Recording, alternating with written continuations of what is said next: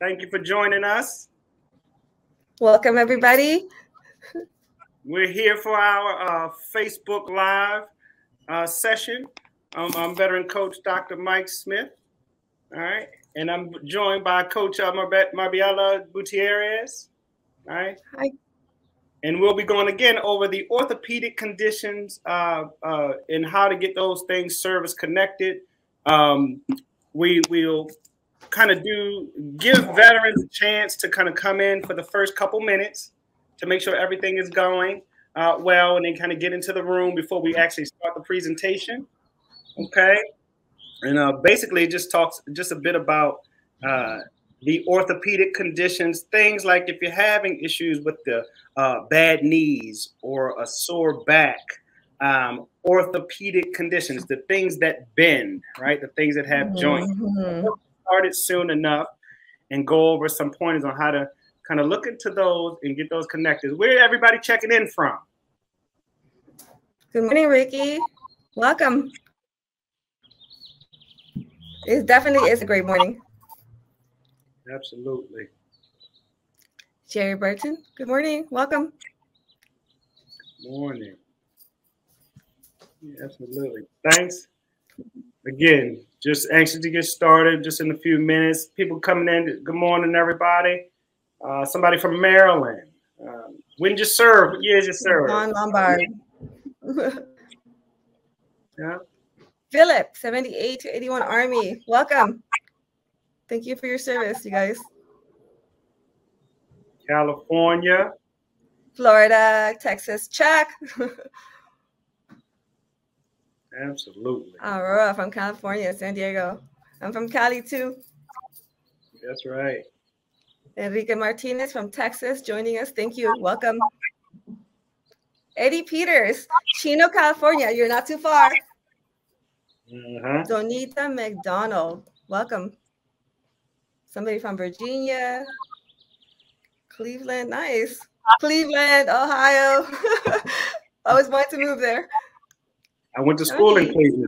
Really? Wow, awesome. Charlie, welcome. Mississippi. Good morning from Savannah, Georgia. Absolutely. Sherry from Mission, Texas. Nice to have all of you guys here. Doing well. How's the weather where everybody is? Right. It's sunny over here. I'm in Maryland, and it's a little hit or miss. In the same day, it's like hot and cold, and it doesn't know what it wants to do. So I think somebody else was around, East Coast of Maryland as well.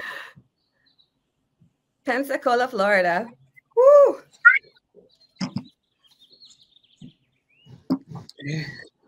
Welcome, Rob. We have Rick Dowry from U.S. Marine Corps. Welcome, Ricky. You guys. Jose, I saw a veteran Jose.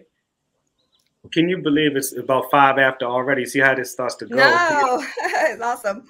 We'll get started in a couple minutes. We got anywhere from sunny and cool to snow. A 90 high in Disney World area. Hi, Donita. Welcome, you guys. So we definitely don't want this to be, just before we get started, we won't want this to be, we have a presentation that we'll go over that just kind of looks at the orthopedic conditions, your neck, your back, your shoulder, your knees and hips, your feet.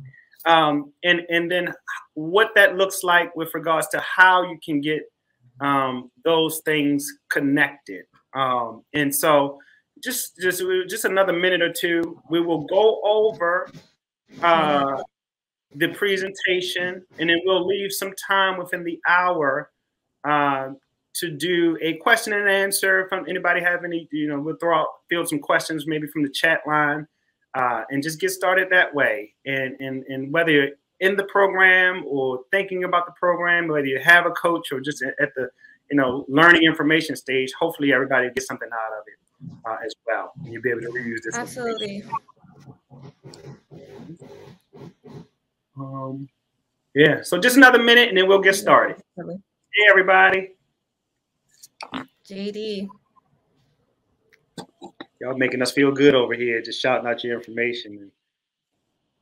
You know, love it. just some transparency before we get started. We get nervous as coaches doing these things in sessions sometimes too. Absolutely. Even though it's information that this is my first one. So we'll do well. I think now it's time to get started, and we'll just kind of start the information, you know, and go from there. So we'll run through it, and then we'll field questions again after we round out on the information and kind of go from there. All right. We'll let that load its way, and we'll just get started. You know, and just the information that went out about the VA orthopedic conditions and pursuing your claim. Again, we wanted you to join the lives, and just the question about, hey, you got bad knees, a sore back, you know, joining us today. Are they stiff?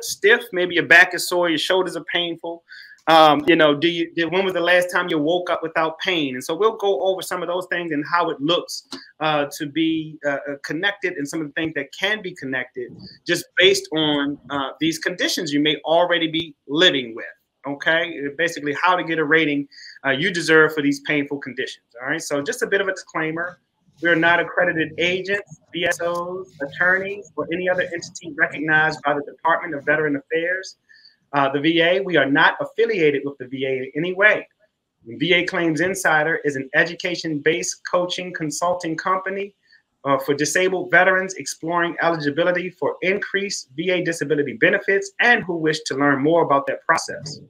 VA Claims Insider also connects veterans with vetted independent medical professionals in our referral network for medical examinations and independent medical opinions for a wide range of disability conditions.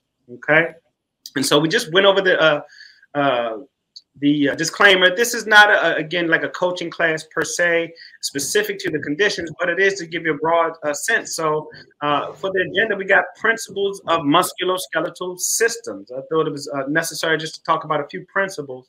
We also go over just from shoulders, arms, spine, orthopedic conditions, and then lower extremity conditions.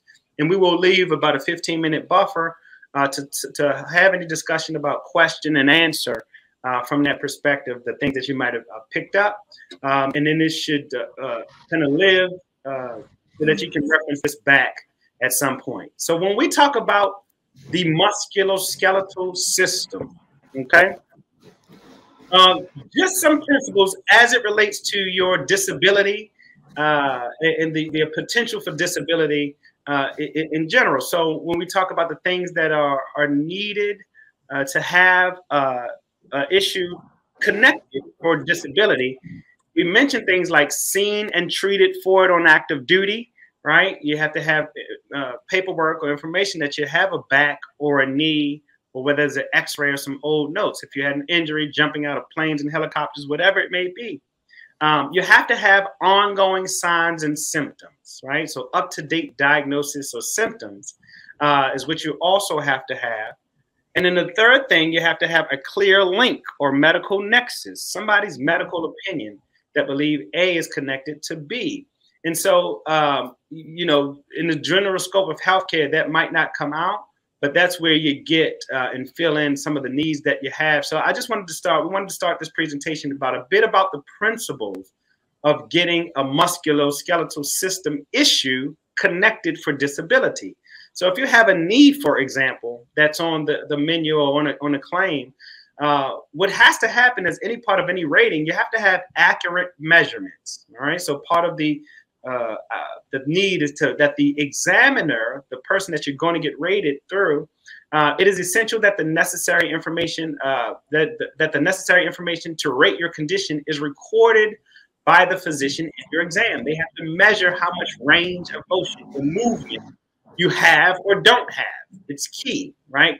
And so that all ranges of motion should be measured with a goniometer. All right, you'll see a picture, but that's a measuring device with two arms on it. With the information on this page, you should know what needs to be measured and recorded. And you want to make sure that this happens correctly to ensure that you receive a proper rating, right? In essence, if they're not measuring you appropriately or using the appropriate device during your claim process or during the CMP exam, you know, you could be missing out on a condition that should be rated at a disability level to compensate you is the main thing. And so in continuing with the principles from looking at things musculoskeletal connection, well, I like to draw attention to my veterans about functional loss. All right. So when we look at functional loss, primarily the inability due to damage or infection to perform the normal working movements of the body with normal excursion, strength, speed, coordination, and endurance. It may be due to pain and supported by other pathology issues, as evidenced by the visible behavior of the claimant undertaking the motion.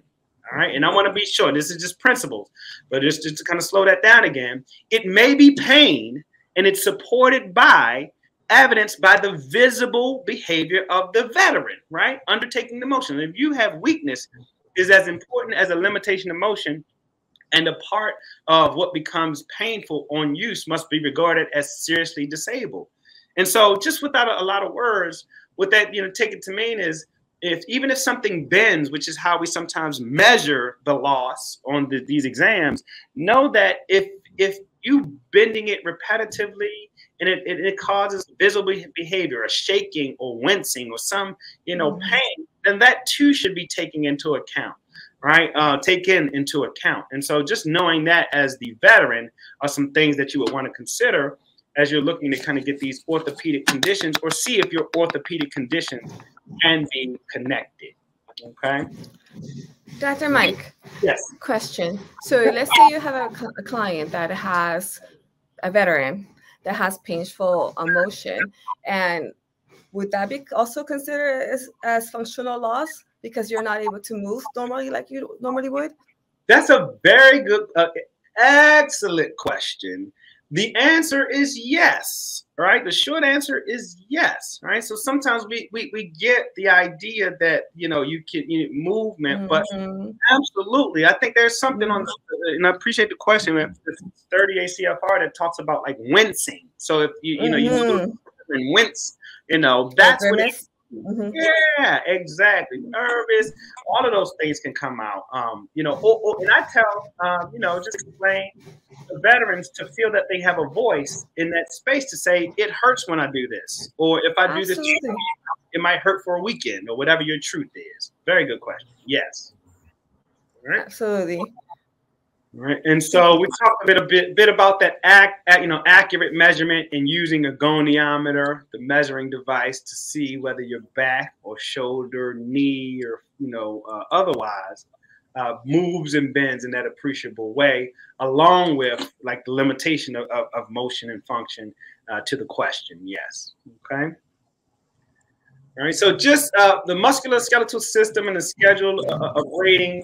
Right. Just a bit about a general overview of how they do things, certain things like the shoulder, arm, the elbow, the wrist. And this speaks to some of that, when limitation of motion in the joint is involved, is non-compensable. The rating is of 10% is applied. And so something can move, but it moves with pain is the thought process, right? And so, it speaks to that even from a shoulder standpoint. And I just wanted to kind of have us have a bit about some of the illustrations with regards to these and what that might look like, right? And so you can see in the illustration how they have, right, so the shoulder outright and then 90 degrees and turning and turning the hands at that point, right? So it's not just a function about how well these move or not, but again, you could have painful range of motion, or think of it in the context of somebody with a shoulder issue not being able to put some luggage if they're traveling, luggage so there's when it comes to that, right? So those are some of the challenges that I try to have veterans as a coach understand about that process when it is you're up against that exam period. Okay. All right. And I want to touch, I just want to kind of mention and just if there's any questions, to kind of ask it just like you mentioned. But getting to the point of where you go from things on paper, hey, I have a spine condition, right? We would ask those things. Do you have the information to be able to put up this condition as a claim, right? Do you have proof or by virtue of a physician exam or some kind of notation that you were injured, on duty? Do you have proof? You can't file for a claim and expect to win it if, for example, you said my back, has hurt from 10 years ago, but you haven't gone to the doctors to have that same back pain evaluated and looked at in the last, 3 to 4 years, so to speak, right?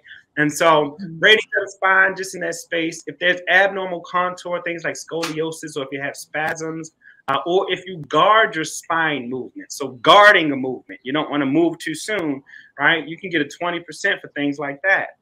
You have to have, again, proof of the abnormal spine contour. It talks a bit about those things. And if there are muscle spasms, again, or guarding present that do not interfere with the way you walk, it's a 10%, right? And also given to things like compressed or fractured vertebrae that's lost a certain position of height. And then there's that pain with range of motion, right? That's that baseline that I think you asked about at the very least.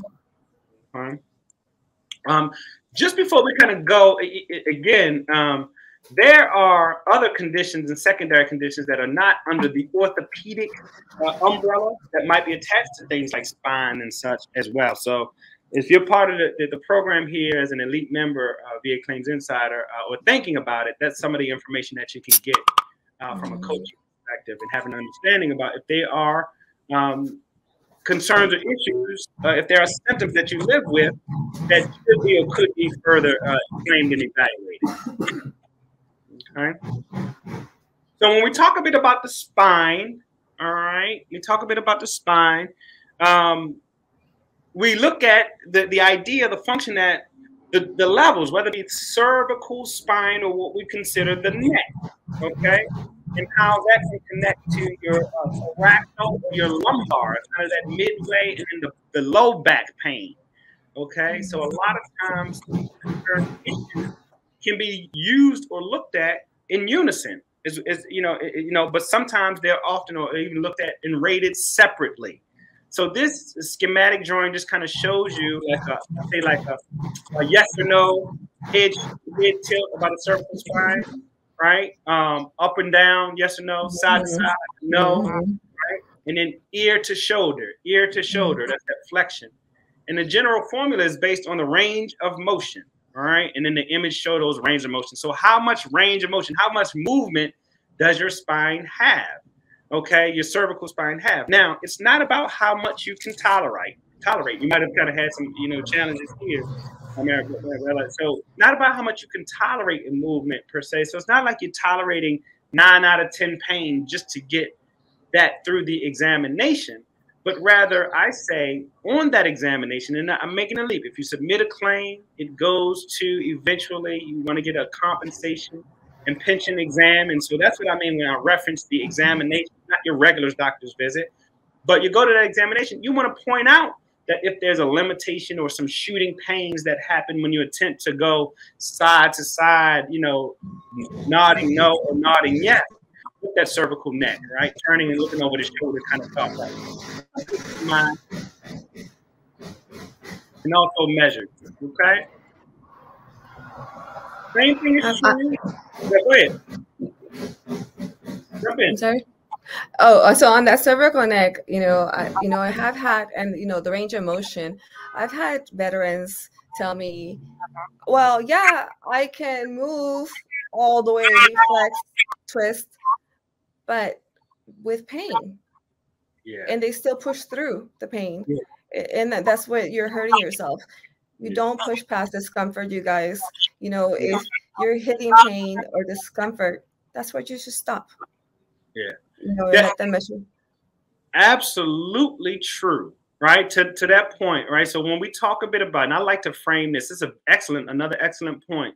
You don't motor through or push through pain or discomfort is the idea. It's not about how much pain you can tolerate, right? It's about when do you get pain with range of motion. So you have to tell them, if it's small movements and it starts to hurt, you got to tell the examiner it hurts right here. Absolutely. Here, right? That's what you meant? Absolutely. Yeah, very, very, very key. Just a quick example. I did have a veteran. His was a back, And so if you look at that first picture where it almost looks like they're touching their toes in that first picture to the left, he had 9 out of 10 pain, he said, and he was bending down to try to touch it, to do what the CMP examiner asked him to do. And he still ended up getting a 0 rating for that back. And the reality is, you know, they rated him just because he was able to bend. But what he didn't take into account was that it put him down for a couple of days, and his spine was flared up. And then, you know, because he was motoring through discomfort or pain. And that's, again, not the point of the exam. Good point. Absolutely nice. Yes, absolutely. Now you can see that left to right and kind of twist from the waist rotation. That's similar in that thoracolumbar spine range of motion measurements. All right, so this just gives you some idea. And it's rated often according to how much or little you move and how much pain that you may have. Okay. So even kind of getting some generalized spinal conditions, whether it be lumbosacral or cervical strain, spinal stenosis, the narrowing of the spinal column and its presses on the spinal nerves, right? Some of you may have some of these things, spinal fusion, segmental instability, or vertebral fractures. As well. And so all things to consider. It's not your job, I say, to like know it at this level early on. You might often just notice it as a symptom, a sign, or it could have come from something that you're already connected with and experiencing and looking to it. And there you go. As secondary as well, they may have spinal conditions where other conditions can contribute to the severity of the spine. For example, spine conditions may also have radiculopathy, or my spine folks, low back in particular, might have heard the term sciatica, or the sciatic nerve, the biggest nerve coming out of that backside. Those are conditions that can actually be sometimes independent and separately rateable, connected to the back. So another thing to kind of consider, not directly in the scope of orthopedic conditions, but still can be secondarily connected to something like that. Okay. Just again, a generic thing about arthritis of the spine being, you know, second most common rating system. Degenerative arthritis, we see that word a lot. Degenerative, you know, that tends to be a worsening condition versus something like a strain, for example, right? And so those are some of the things that you see. A lot of these principles will apply to that lumbosacral joints tend to be rated together, sacroiliac joint. Not to get too bogged down in this area, but just to give people an idea of the segments. We go, you know, shoulders, we go neck, understand back, you understand like pelvis and tailbones. You know, you'll see these things, old vertebral fractures, old, you know, coccyx fractures. If it doesn't hurt, you know, it's going to be rated at 0. If you can, but if there's discomfort, again, to your point, even a bit, say you got a sit down job and that your tailbone hurts, or you're sitting with a donut, or you drive for a living, all of those things are possible. You just got to recognize the symptoms that you're going through. Okay. Similarly, you might see things spelled out IVDS. And probably, unless you're going through it, you might not know that stands for intervertebral disc syndrome, right? So when a disc in the spine is dysfunctional, it either herniates, or, you know, is bulging or degenerative or thinning. It can be rated under general formula, or it can be rated under incapacitated episodes, right? And basically, if you get these, you know, situations where you're incapacitated for periods of time, not necessarily pain every day, every step, then it can actually get rated under whatever rating is higher in that space. And so just to give an idea about incapacitated episodes, remember the idea that the guy bent through 9 out of 10 back pain, but then was shut down for a weekend, right?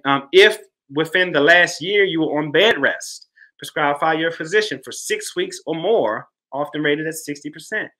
If within the last year you were bed rest for 4 to 6 weeks, you can get up, you know, 40 in it on average. 2 to 4 weeks rated at 10, 1 to 2 weeks rated at, 20, and 1 to 2 rated at 10. So you can see how, you know, 2 weeks versus 12 days, right? You know, based on these things can be a difference even in the rating. But just knowing, what they used to say, knowing is half the battle. Okay.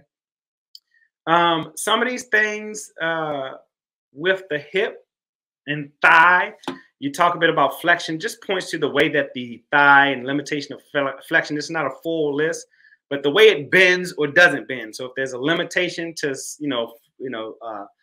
45 degrees range, okay, versus less range 30. So the less it can move, the higher the rating.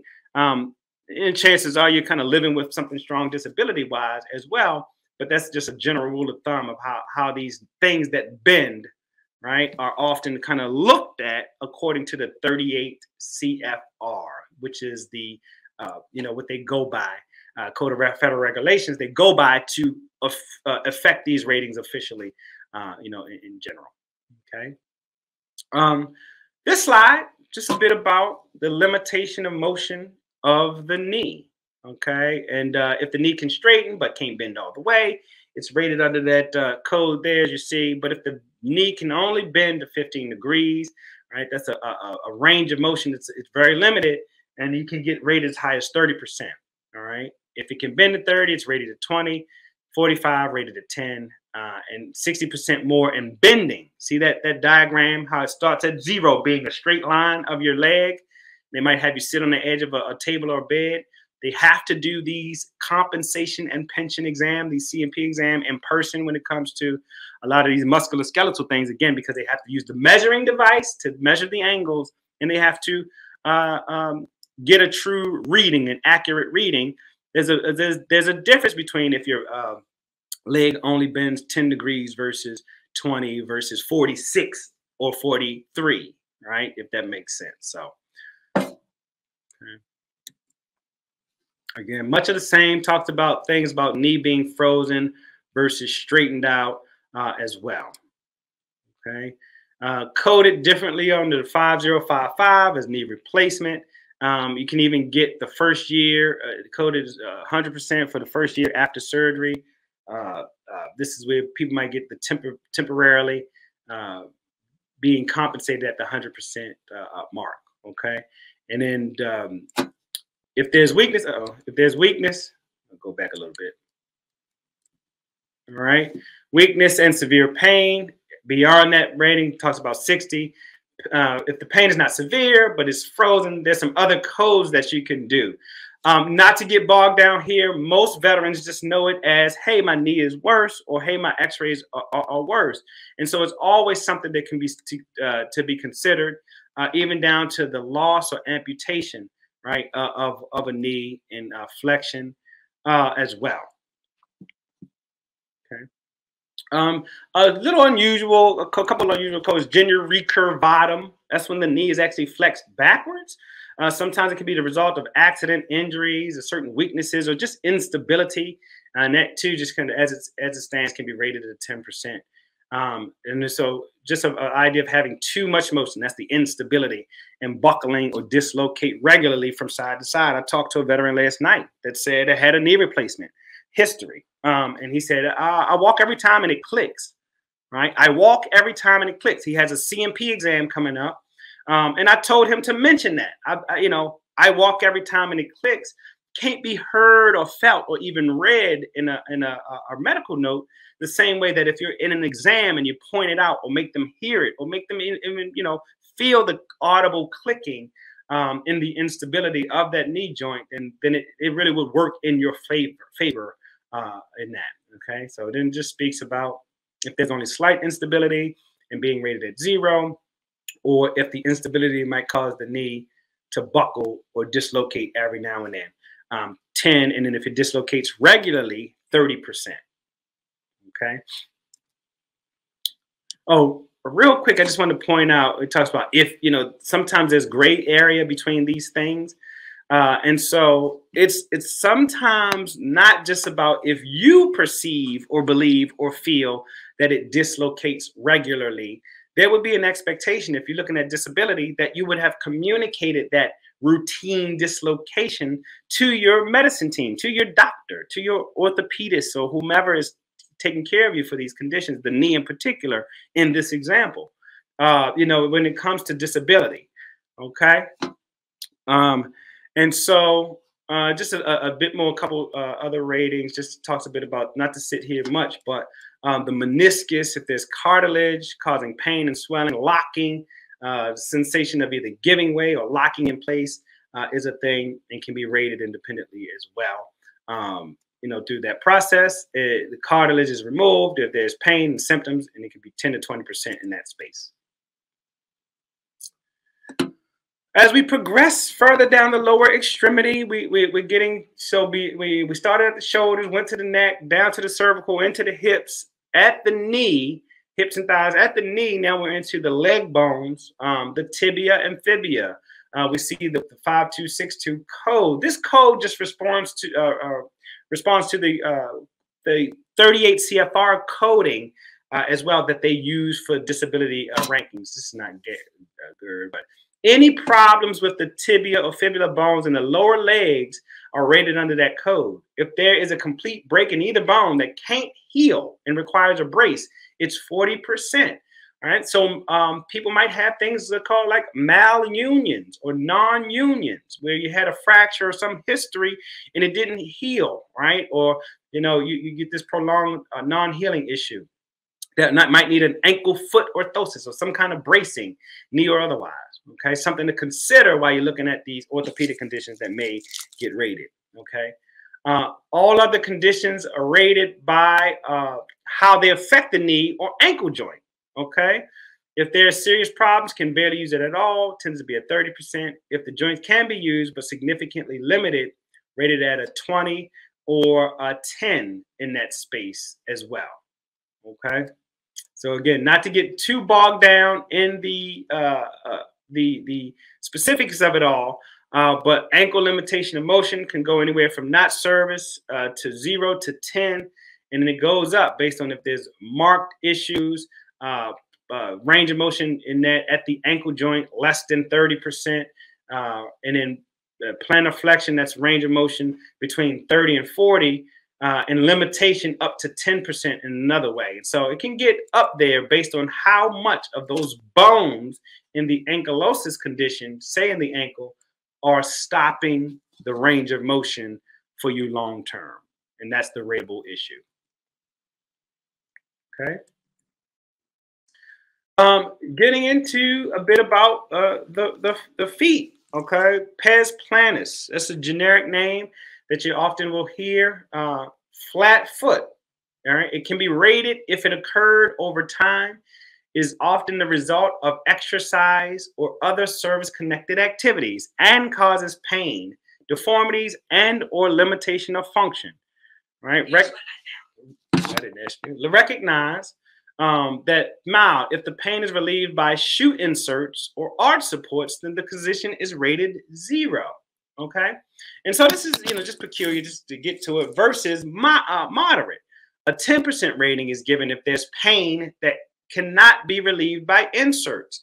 So how many times, how many veterans do you have that might have foot conditions, and they've either given you something, prescribed something, told you to try something, shoes, bracing, even custom-made orthotics or devices, and if it's taken the pain away, read what it says. If the pain is relieved, that means you put the inserts in and I have no more pain.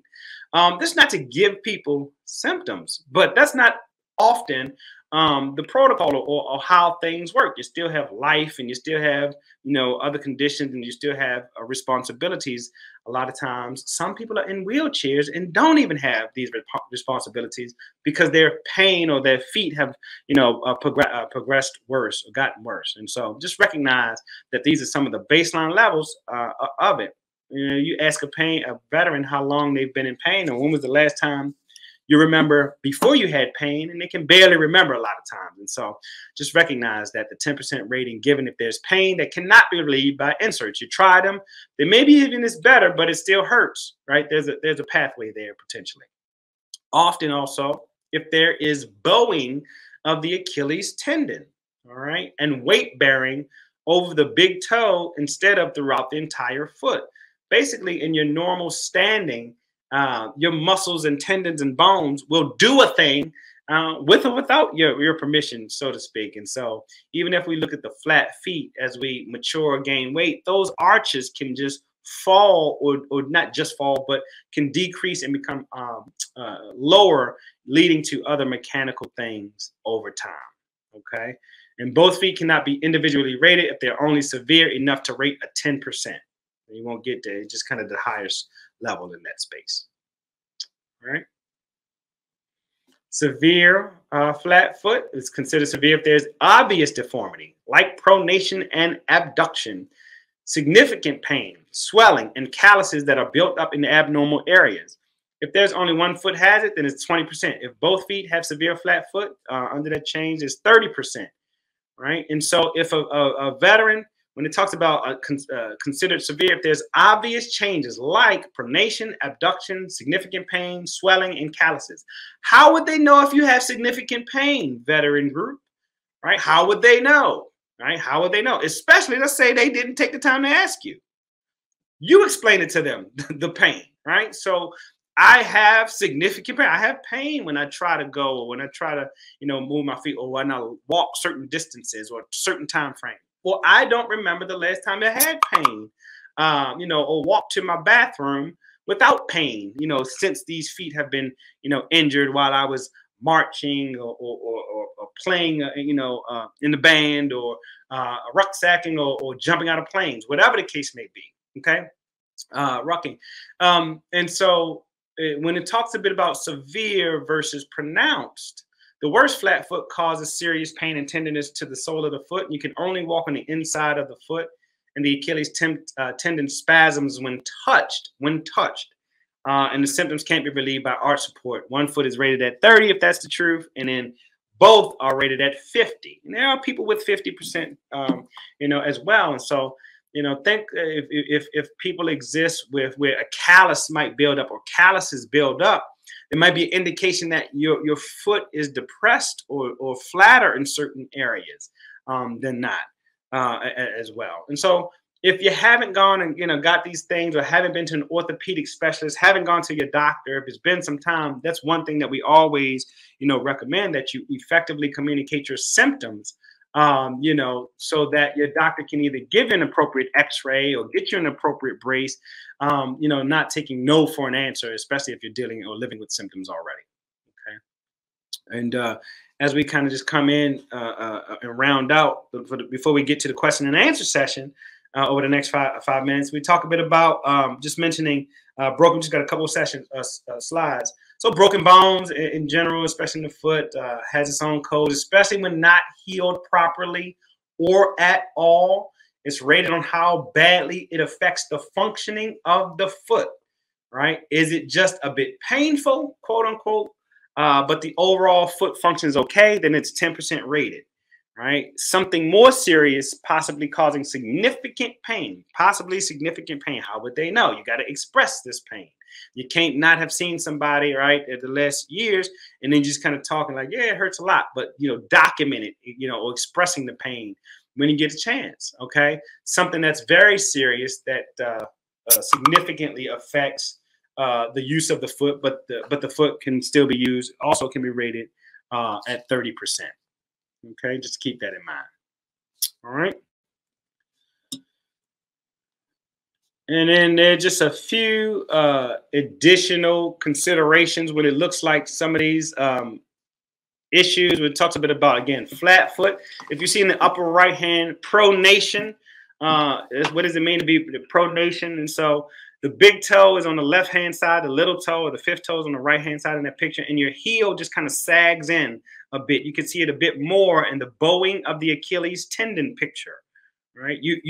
And then if you're experiencing these things, that often come up as some kind of issue to the foot, to that area. Maybe it's a callus or painful to certain bones or bone structures that normally would not be painful. Okay. And you see the last slide talks a bit about abduction and adduction in that space. But you can't know, because you can't effectively watch yourself with a bowing Achilles. Right? Somebody has to be looking at you really from behind to notice that was part of that issue. So just to give you some insight, but things that you can discuss with your provider. If you have a podiatrist or otherwise, there'll be some things to discuss with him or her. Okay. Additional considerations when it just talks a bit about certain measurements and things like that. As you see here, you know, how that goes there with the knee extension and hip, as well as foot and ankle. Again, just some key takeaways before we get to the stay tuned question and answer, you know, portion of this. Yeah, the use of it, just key takeaway. If you are in the process of a claim, okay, you know, you're in the process of a claim, right? And you get to the point, you submitted it, get to the point of a CMP exam. Okay, compensation and pension exam. We talk a bit about them using a goniometer, the measuring device, right? The plastic device in the front. I had a veteran, for example, get a CMP exam and they used an iPhone or some other thing, not according to that. So you just want to be sure that they're using it, that you understand that process before you go into that. And we'll talk a bit about it, maybe Q&A. Key takeaways: painful motion. We keep talking about this. It came up as a question. This is exactly why we mentioned it. Yes, right? So that with any form of arthritis, painful motion is an important factor of disability. The facial expression, wincing, etc., on pressure or manipulation should be carefully noted and definitely related to affected joints. Yes, right?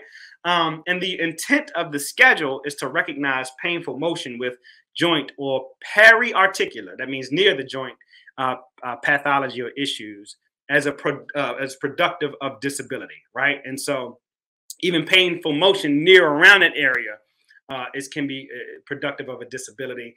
A thing that comes to mind is sometimes some scarring around certain conditions. The scar might be measured at a 0, but it's a painful scar, right? Over your knee surgery. So things like that to consider. Just stay tuned. Things like VAClaimsinsider.com.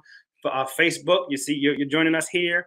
YouTube and Instagram. We're also on TikTok as well. Thank you. And then we're going to have a question and answer as we stop sharing the slides and kind of go from there. All right. All right. So no issues or concerns at all. Just in general, we're going to actually get some questions and comments. Go on. Is that everything? So one thing we're just going to go over it: plantar fasciitis. All right. So and we were just having some challenges as well, kind of getting that over. But I just take this time. Plantar fasciitis. The doctor might comes from the fact that I am actually a podiatrist, okay, at this stage of life. I coach now, right?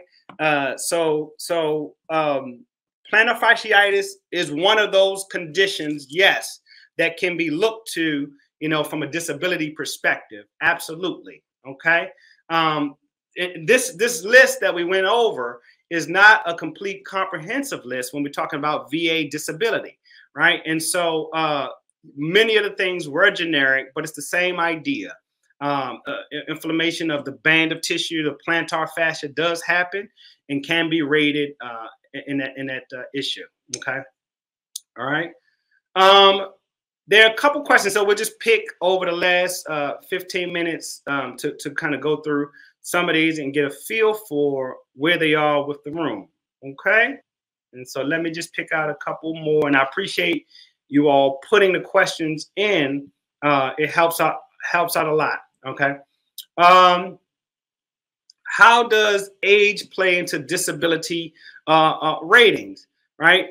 Just when we talk about specific to orthopedic conditions, it doesn't.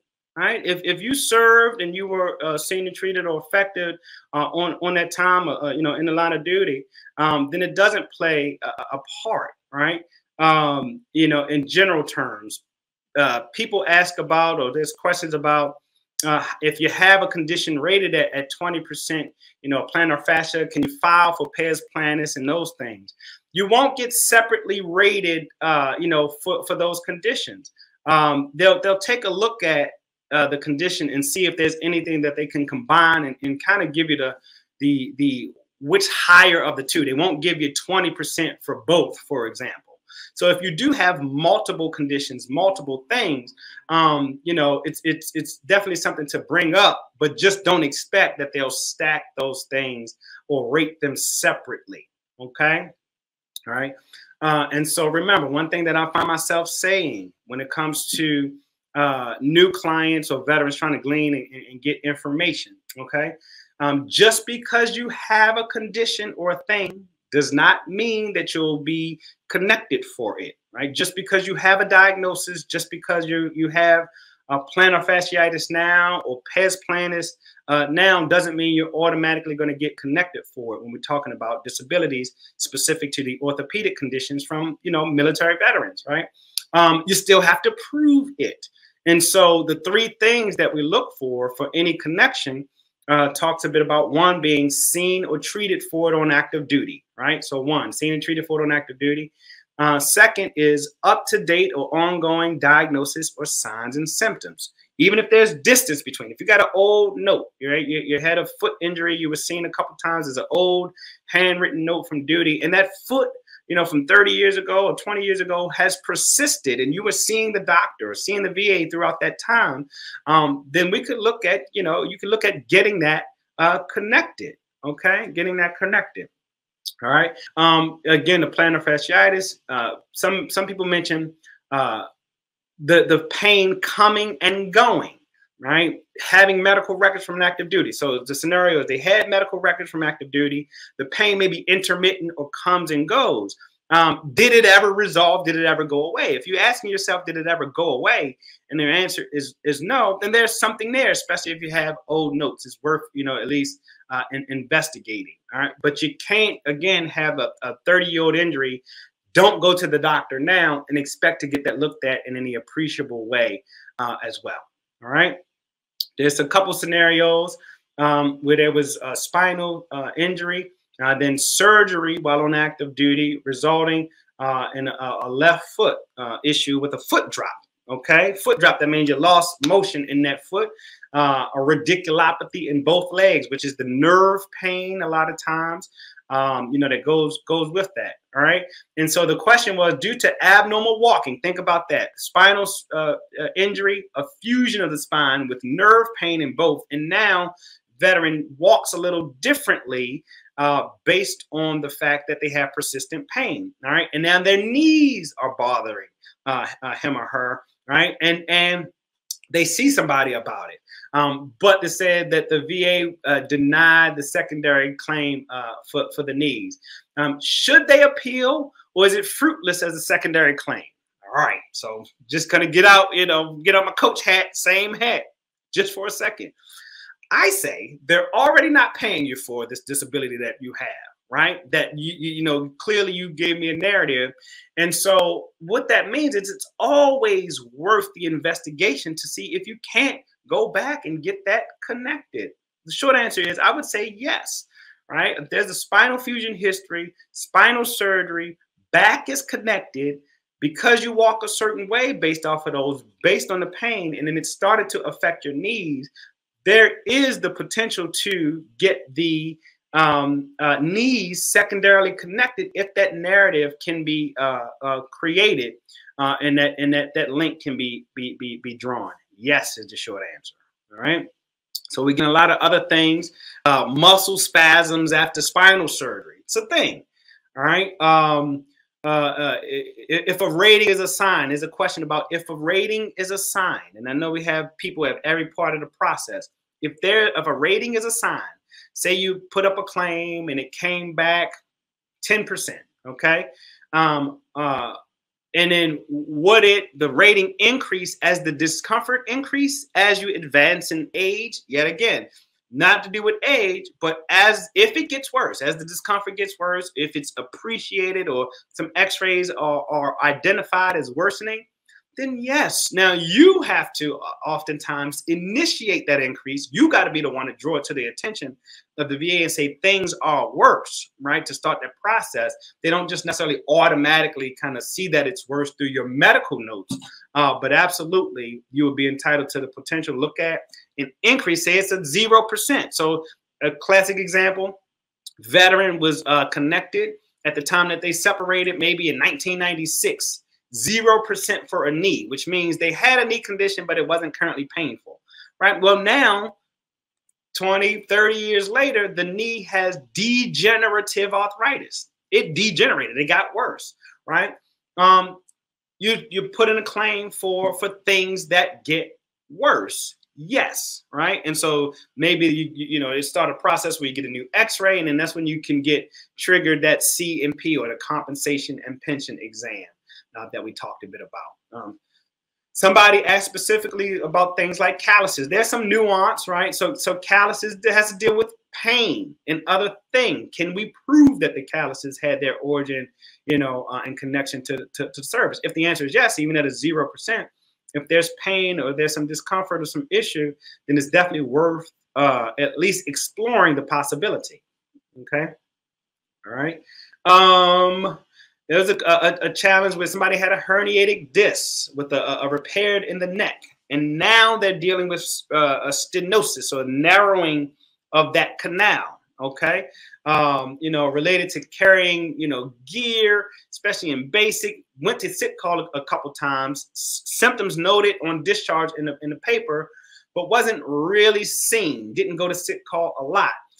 It's really started to affect as they age. Is there anything should do, or any advice, right? The question becomes, under that context, were you being treated afterwards? There is a presumption that even when you separate, if you were going or went to the doctor for things within a year of your time of separation, that still may be count, or can be presumed to be related to your active duty military status. Okay. Same thing again, spinal stenosis, lumbar spine, shoulder arthritis. Yes. Okay. How many forms are needed to complete a claim? A little bit outside, you know, it all depends on the claim. We know 21526 easy form is the form if you got a new claim.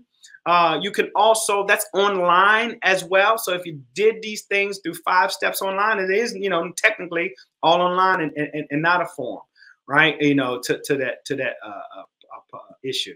All right, needing an appointment. So effectively communicating to your doctor. Somebody say, hey, they need a podiatrist. Well, the yes, right? So it doesn't matter as much if it's private or the VA, but you have to push the issue. Right? They won't know, can I have a specialty appointment? Right? No, they're not enough. I tried that, but don't let it go for months and months on end.